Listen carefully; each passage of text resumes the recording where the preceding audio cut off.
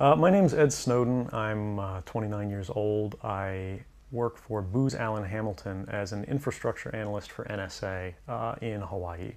What's up, guys? Kennedy Reviews here, or Brandon Kennedy if you know me personally, and welcome back to the channel. And today we're going to talk about the documentary that feared Americans, and that is Citizen 4. And let's talk about this movie real quick.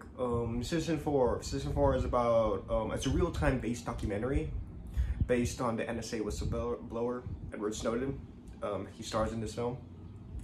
And this is how he exposed a bunch of security programs to the news outlets like The Guardian, Washington Post, about our government spying on us, and through phones, internet, laptops, emails, credit card purchases, Amazon searches, you know, all that other kind of stuff.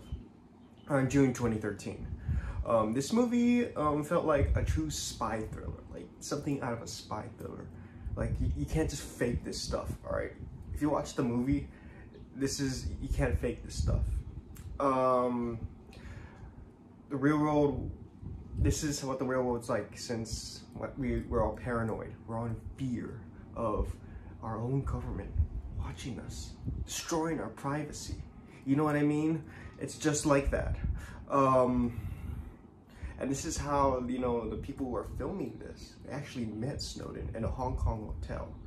And I love the spy thing, you know, because how they met was really interesting to me. It's like he was fixing a Rubik's Cube and they used code phrases, like, so because Edward was so paranoid, and that's how they meet him in the hotel. I felt like that was really one of the starring moments of this documentary.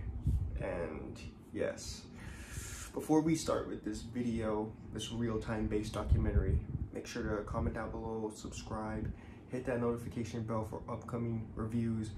And yeah, let's talk about Mr. Snowden for about 2 minutes or two. Yeah. Let's talk about the main star of this documentary, Mr. Edward Snowden, born on June 21st, 1978. He went to community college and went to the University of Liverpool overseas. He later joined the army for a short time, and then became a computer security consultant for Booz and Hamilton. Yes. And he worked at a Kunia camp in Hawaii. Now, filming right here in Hawaii, that's where I'm doing it right now, in my bedroom, you know what I mean? The fact is, my dad actually met the guy in a Starbucks. Well, he saw me because he saw this Howley guy. So yes, they didn't talk, but my dad saw Mr. Snowden in the Starbucks.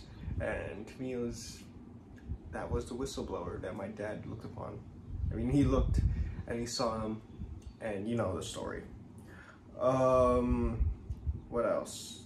Make sure before you new YouTubers, make sure you get a book, write down some notes before you start recording. You don't want to just blabber all this stuff. On June 10th, 2013, he planned to go to Hong Kong and exposed a bunch of government and information to the government, to The Guardian, Washington Post, all the other stuff, and CNN too.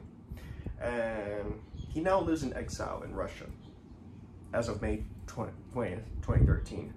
So Mr. Snowden is now living in Russia at the time right now. Ukraine is at a war with Russia. I don't know what is going on there. I think he's staying there at the point. Of course he's staying there. He's in exile, so no one's gonna bother him. So if you watch this documentary spits facts, like factual ideas, and some recordings of NSA headquarters and a bunch of NSA stations being around.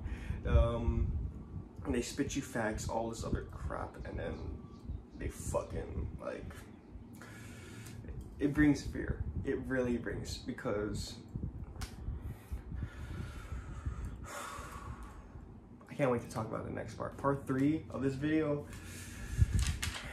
the way it brought fear for us as Americans. All right.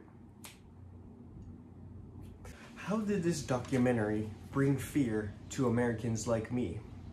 Well, it brings fear to the viewers in so many different ways that you just can't comprehend.